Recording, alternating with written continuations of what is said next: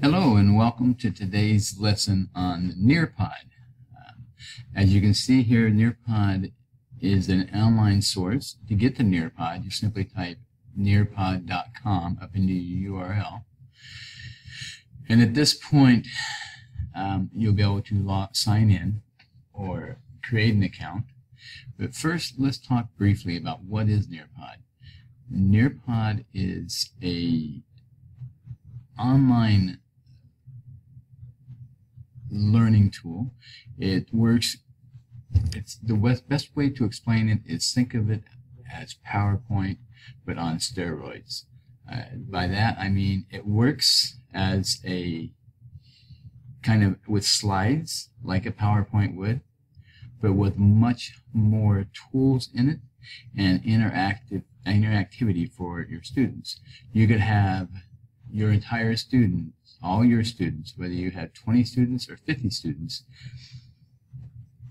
in a classroom at a computer lab, or if you had them all at home on their computers, and you can be doing your lesson through Nearpod, and they can be doing it with you in lockstep. I'll demonstrate this here in a little bit. So let's get things going here. First thing you need to do is you need to get logged in, and you want to sign up for it. Now, actually, before we sign up for it, I want to just show you the screen. When you tell your students to log into Nearpod, this is the screen they're going to see when they initially bring it up before they're actually logged in. And they don't even have to log in. You can give them a code, and they put in this code right here or right here.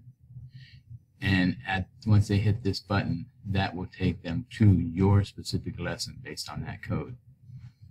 So we go here, for teachers, to sign in as teachers. We create a free account, what I want you to do. So I have signed in. This is my home page. And as you see, I have several choices over here. I have my library. I have Explore, Join, Create, and Reports. My library is simply the Nearpods that I have in my library that I've created or that I've taken offline, that I borrowed from offline. All right, let's go back to the home. I have Explore, where I can actually go in and search for Nearpods. Let's search, let's say we want something in social studies. So we just go up here to the search bar and hit social studies. Now let's be more specific. Let's say Boston Massacre. Okay, so I got everything here that talks about the Boston Massacre, Boston Tea Party. If you look at these cost money. You look around, you find the ones that are free. These all cost money, which you can get them. You can bring in a filter here, and we would just want the ones that are free. Search all lessons. In this case, I was too specific, so I couldn't get one. So that's not a problem. Let's just do social studies, just because I want to get you into. So you can see there are many free ones, as you can see here. Social studies 6 through 8. And again, you can go through these different filters. Subjects, resource type, grades. So this is Explore. Explore, Explore. Join. If I have a code for someone else's, I can hit join, and then I can enter the code to go to their Nearpod. And let's go back to my home again. Create, this is where we're going to go if we want to create a new Nearpod. And then this reports, we're not really going to get into this, but you can find out, you can get status on your Nearpods and how much activity they've had. That's what work the students have done. So first, let's just demonstrate, let's just show you a Nearpod. So these are some Nearpods I have on my home page, my site. Let's go. We'll go to taking perspectives on cyberbullying. So what this is, once you mouse over it, you notice I have a choice between live lesson or student paced. Now the difference between this is if I clicked on live lesson, that means I'm in control and all my students are out there on their computers following along with the lesson, seeing the slides as I bring them up, and able to interact with each slide as I bring them up.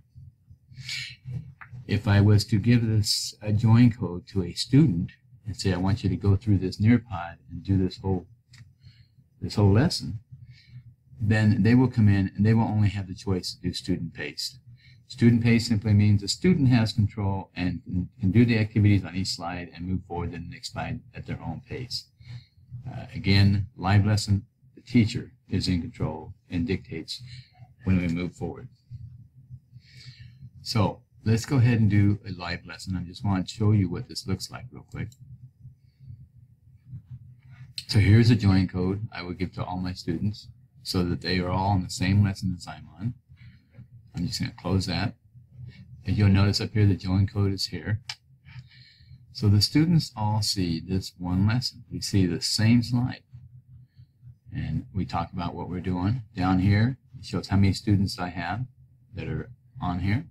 If I know I'm supposed to have 20 students out there, I should see 20 here. Obviously, I have none. For the activities within the site where people answer questions, but I want the answers to be able to be seen by all the students, I can choose to hide the student's name so their answers are anonymous to all the other students. And this is simply how many slides. I'm on slide 2 of 28. So you go through your presentation. This is just talking about the preparation. Essential question: how does online cruelty affect people involved? What you'll be able to do. I want to get to some of these activities so you kind of see how this works. Again, the students are only seeing exactly what I'm doing here. They can't go any further. They can't go ahead of me or go behind. They have to follow along. So here we have, you notice these bubbles. That's because this is like a couple of slides here. So I click on 2, and there's my second one, perspective. So I might ask, what is perspective? And students then get the answer, what is perspective? And we move on. So in any situation, different people hold different perspectives. And have you ever had a conversation with when you explain your answer? So here I am. We'll see all my students' responses. And the students will see this. The student will be anonymous here because I have hide student name. If I didn't have this selected, then their names would show up on here. So there's all kinds of things you can do. I don't want to go into all this. Here you got, again, multiple slides. Multiple slides. Up standard, these are definition slides. Let's watch and discuss. So here we have a video coming up. We're now going to divide into groups 4 to 5 in order to understand. Okay. And now I can choose the slide contains video. So if I'm in a classroom, a computer lab, where I have lots of computers here, I can make it so the video only shows up on my device, on my board, my whiteboard. If I have students that are all at home and they're doing this training, it's online training, and I'm in control, then I'm going to tell them to all devices. So everybody sees the video at home on their computer. So let's just do this device only. So there's a video clip, but we're not going to watch the video clip. So in your groups, discuss an activity. So there's a lot of different things you can do. And again, answers. We can also have the students can be drawing, the students can be doing a lot of different things. There's drawing, there's quizzes. So what I want to do is I'm going to leave this preview of Nearpod, and we're going to kind of get started on our own. Okay, so we've left that demonstration, so we can move forward to how to create our own Nearpod. Over here, we're going to go down to create, and we're now ready to create. One thing I want to show you is you come over here, you can see who's online. We can see that you're logged in. It's you. Okay, so I want to create. So I'm going to add, just click on the add a slide. Now I have choices. I can add content, I can add web content, I can add activity. So let's start with content. I have all these choices. Slides. You remember the ones that had multiple slides in linear? That's how you can do this. You can actually take a PowerPoint slide that you have and import them in and do the slides. Nearpod 3D, we're not really going to mess with that, or the simulation, or the BBC video. These are all things that are more advanced than we're going to get into in this class. Sway are like pre-made slides that, again, we're not going to discuss. I'm going to let you explore that on your own. Here's your slideshow where you can also add in PowerPoint or slides. Here, click on this if you want to add a video. So let's say, and there's PDF viewer, you can see all these different options of what you can add. So let's just do a quick video just so we can see. This is not naturally the way you're going to start it. So we can drag and drop, or we can select from here what video we want to use. Let's okay, so we're going to do a video here. We're going to select our video. I'm going to get it off of a file. Let's just go ahead and grab this video here. I'm going to hit select, clicked on it, then I hit select. It's going to bring it in, and there's my video. Works out great. So now let's create another slide. This time let's do an activity. So there are different options you have. You can have an open-ended question. Ask students, they answer. Again, remember, this question goes out, all the students see it, and all the students will answer. You can have a poll. You can have a quick quiz. You can have them draw something. For instance, if you had them reading a quote or something, you can have them draw an image of what that quote meant. Or you could just simply have them draw in a circle around which image is the right. Just, it's up to you. Collaborate. This is new. It's not something that I'm really familiar with. We're not really going to mess with that. You can have them fill in blanks. And obviously a memory test. So we're not going to go through all these because we just don't have time on this video. But I'm going to go over a couple just so you can kind of see they're pretty easy to do. Once you click on it, you just kind of follow the steps. So let's do a poll. So I'm going to click on the poll. Add one now. No thanks, not going to add a video. So here I put in my poll question. Let's just make it really simple. Do you prefer green tomatoes or red tomatoes? Close enough. I probably spelled tomatoes wrong from the looks of it. And here I put in my response. Red and green. And they will select which one is right. Obviously, if I want it more close, I could add an answer here. And I want them to select one or the other. So I simply shut that off so they cannot select multiple options. And I hit save, and I have that slide. So you do one slide at a time. There's my poll slide, there's my video slide. Let's do another one. Let's do another add activity. Let's go to this one over here. Let's do the fill in the blank. Fill in the blank is a premium feature. I've been on here too long. Sorry. You will not be able to do the fill in. You will be able to do the fill in the blank because you'll be brand new to this. If you want to buy the premium after 30 days or 90 days or something, you will lose that opportunity. So you'll have to buy the premium in order to do the fill in the blank. So means we can't do that. We'll do the draw it. So first I'm going to drag in an image here. Let's do one from Dropbox. Whoops, that's not what I want to do. We want to do one from, it's not letting me do it from my Let's just browse my files and I'll grab an image.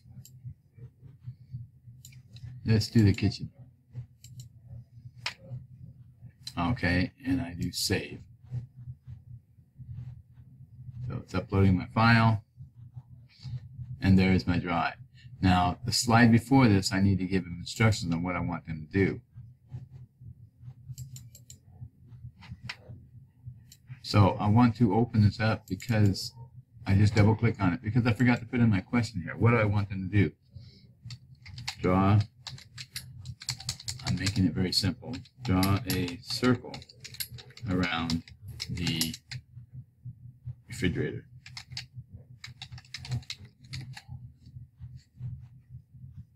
And save. So we've created some slides here. It's not, let's do a quick preview down here. So here's my slide. Do you prefer green tomatoes or red tomatoes? And they select which one they prefer. And here's my video. Let me go back. And down here you see the tools that they're going to use. Let's say this one here. We're going to do green. And there's the refrigerator. And every student will be able to do this. Draw a circle around the refrigerator.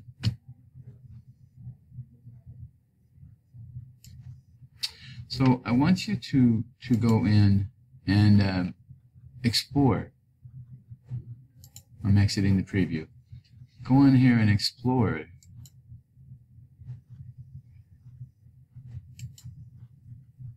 all the things you can do here in Nearpod. And you're going to create your own Nearpods. And there are certain standards that you must have that will be spelled out to you on the rubric and on the instructions for your Nearpod lesson that you're going to create. We're going to discuss this in much more detail in class as far as the specifics, but I think with the information that you have here at this time, you should be able to navigate Nearpod and do a pretty good job of getting things done in Nearpod. One last thing I want to show you before we leave is to remember this is my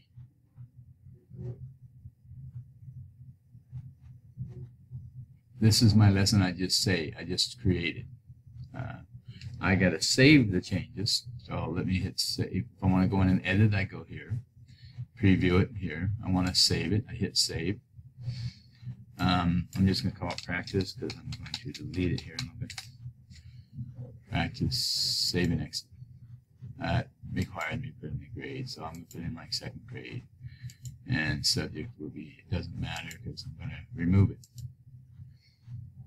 Once you've saved it, then you will see when I go over it, now I have the choice, live lesson or student pace. And I can move forward, I can go to live lesson, I get the code, I can go to student pace, and I get that code for it as well.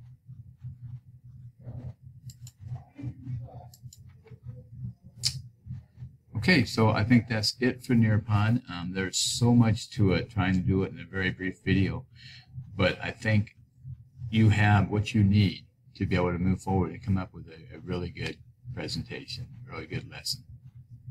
Thank you.